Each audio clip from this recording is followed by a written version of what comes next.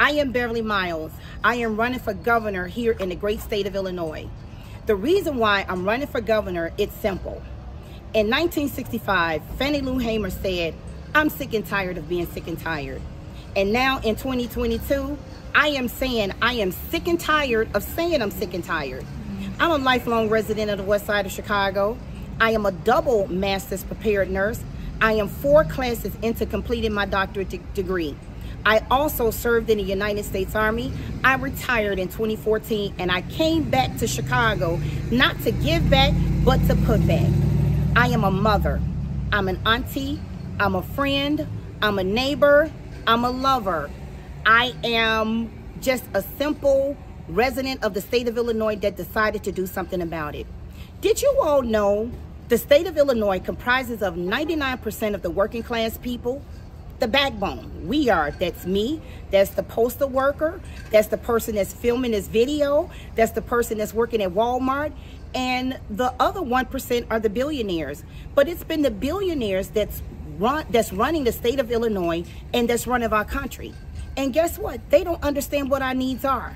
So I'm asking everybody to support me, to stand with me, to vote for me, to pray for me, and to love me during this time, because this time has been challenging, because it's the billionaires, it's the millionaires that want to continue to hold on to the power of the state of Illinois. They have no interest in our everyday needs, like, do we decide if we pay rent? Or do we pay our water bill? Do we buy food? Or can we afford to send our children to a good school? They don't have those decisions to make. So I just really think it's unfair that the billionaires get to make decisions on the behalf of marginalized communities.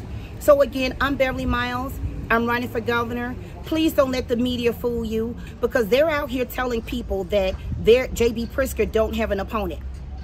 That's not true. He does. I'm on the ballot. I got over 6,000 signatures. I've never been kicked off the ballot. J.B. Pritzker allegedly has spent millions of dollars to kick me off the ballot. And guess what, ladies and gentlemen? I'm still here. I'm a fighter.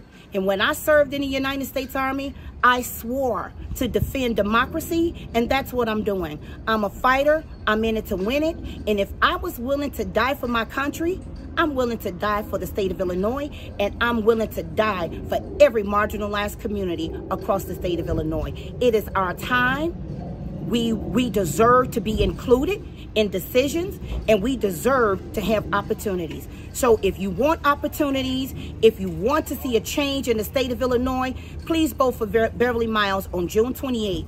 My punch number is 12. I thank you, and have a good day.